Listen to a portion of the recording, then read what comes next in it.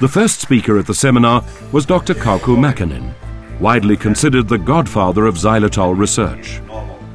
Currently in semi-retirement, Dr. Makinen began his research career in the 60s at the University of Turku in Finland. He started his presentation with a basic explanation of the importance of the xylitol molecule's unique biochemical characteristics, highlighting its ability to chelate calcium.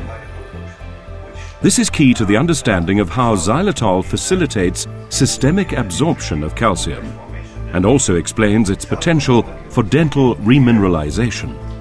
He also spoke about xylitol as an important constituent of the biochemical pathway known as the gluconate-xylulose cycle, essential for our carbohydrate metabolism. This cycle helps explain why xylitol is superior to glucose as parenteral therapy in post-operative patients. Dr. Makinen discussed some of the most important clinical trials and studies, starting with the famous Turku sugar studies carried out between 1972 and 1975. The Ulivieska school program showed that there was a long-term clinical benefit well after the discontinuation of xylitol use. In the Estonia school program, it was discovered that the use of xylitol candies was as effective as the use of xylitol gum. The Belize trials between 1989 and 1996 were essentially a pentytol-hexitol comparison, and xylitol was shown to be superior to sorbitol in terms of non- and anti-karyogenic effect. Dr. Makinen briefly mentioned the mother-child transmission studies, knowing that Dr. Eva Soderling would expand on them.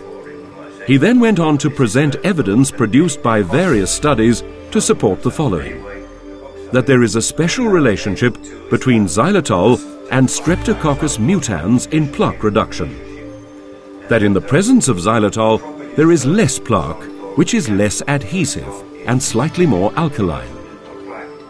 Xylitol makes calcium and phosphates more available for remineralization, both dentally and systemically.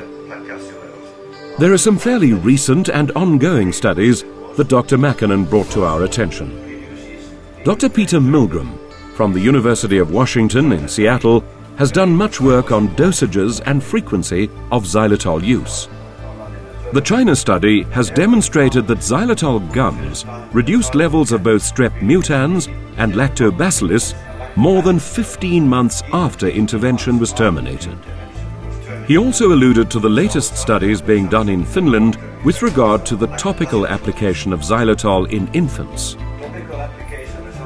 Before closing with a rather humorous look at a reference to xylitol as a panacea in Chinese traditional medicine, Dr. Makinen quoted one of his contemporaries, Brian Burt, Professor of Public Health at the University of Michigan.